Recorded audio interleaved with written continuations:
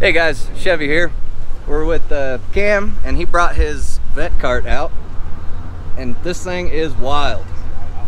Got a got an eBay GT45. Yep, the smallest eBay GT45, running about 11 pounds. Put down about 360 with 550 foot-pounds at the wheels. Damn, that's impressive. It does burn out to freeway speeds. I bet it does. So does it still have 700 in it?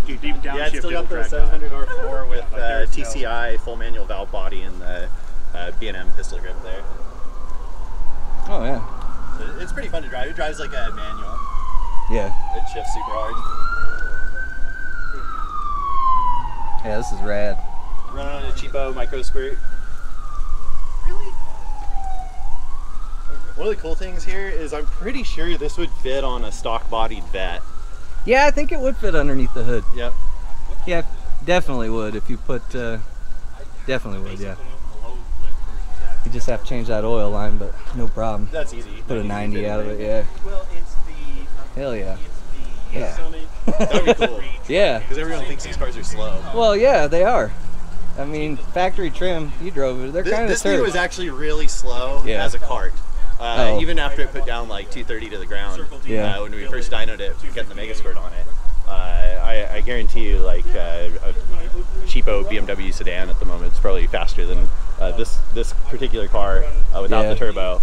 But yeah, it got pretty insane after slapping the turbo on there. Your car has automatic diff still, right? It's got pretty it's still tall the gears. 259 gears. So yeah, like top of second, you're doing like 80, 90 miles an hour.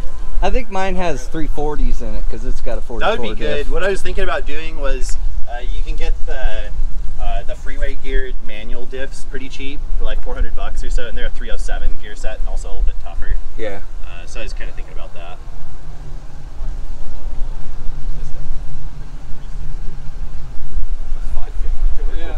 Yeah, it's all factory wiring harness still. As you can see, there's a lot of extras on there. Oh yeah, there is so much, man. Yeah. I couldn't believe the mountain of harness. Oh, look under the dash there. Like I built this custom dash with, you know, I flocked it and everything. But I just hid the factory wiring harness under it. There's probably another 50 pounds on this car to be lost, just taking the wiring out. What does yours end up weighing? This weighs about 2350 right now. Yeah. It's not bad. So it's, you know, it could be a little bit lighter, but I like having the windshield and stuff like that.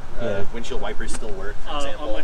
So you autocross this, huh? Yeah, I've been autocrossing it. I unfortunately haven't done so this year, but hopefully next month I'll get the opportunity to take out the autocross event. You gonna hill climb it too? Probably not this year. I would like to, but I don't think I'll have a cage ready by then. So I'd feel a little more comfortable on a hill climber. Yeah, definitely. These are not really safe. Yeah, well, and this thing is pretty light on the back because you have to imagine, you know, like a C4, mine has the gas tank's right here normally. It's a 20-gallon gas tank. Yeah, it's massive too. Yeah, so it's all the way back here, so you start moving stuff.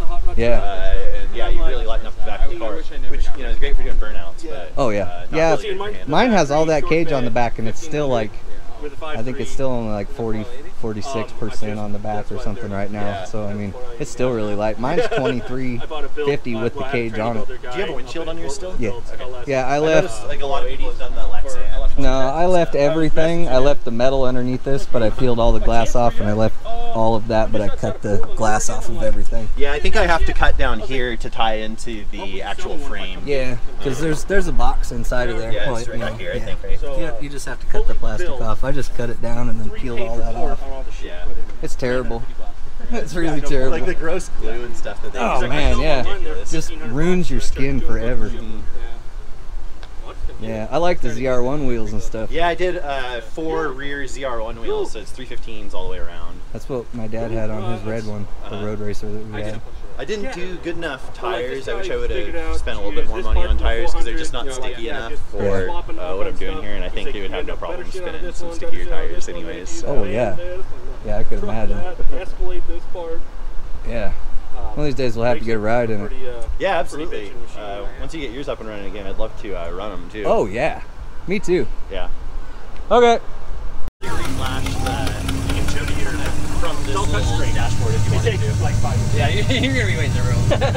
It's slower than shit. Okay. It takes about a minute and then it starts working. So it's like you get down to the end of my road, you get on the bell road, you're good. It's a fuel pump. That's awesome though. So you don't have to have gauges, you just have a screen. It's way cheaper than a full gauge set. Yeah? How much you got into that? Like building that? Yeah. Like $100 if that, with the 7-inch screen. And yeah, if you have a little stylus, well, actually, where's your... I spent more than that in gauges. Yeah, I've got a... So we have a little Bluetooth keyboard. It's a mouse and keyboard. So you can actually sit there and tune the whole thing, the car with it. From the dashboard. That's awesome. And you can switch it from gauge mode to dash mode. Yeah, it's hot. It's not. It's warm, but... I really love the eBay. I love eBay. There's an entire Chinese fuel system, Chinese fuel tank, Chinese turbocharger, Chinese interturbo. I bought this, but it's 8. I just bought the kit. eBay kit. I bought the E85 stuff because I was totally convinced I was going to E85. So I got the cheapest PTFE fuel line and stuff you can buy. That's awesome. It's about to have a dashboard now.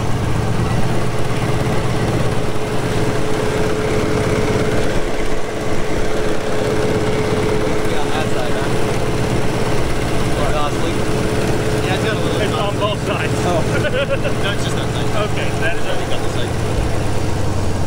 I think I was hearing the shroud make that noise. Thought it was the exhaust leak. Yeah, that's the gauge setup right now. Shit. Yeah, I need to pull the manifolds off the new gaskets on. Oh, yeah. Do you use the ones that came with those? I did. Yeah, they're not very good.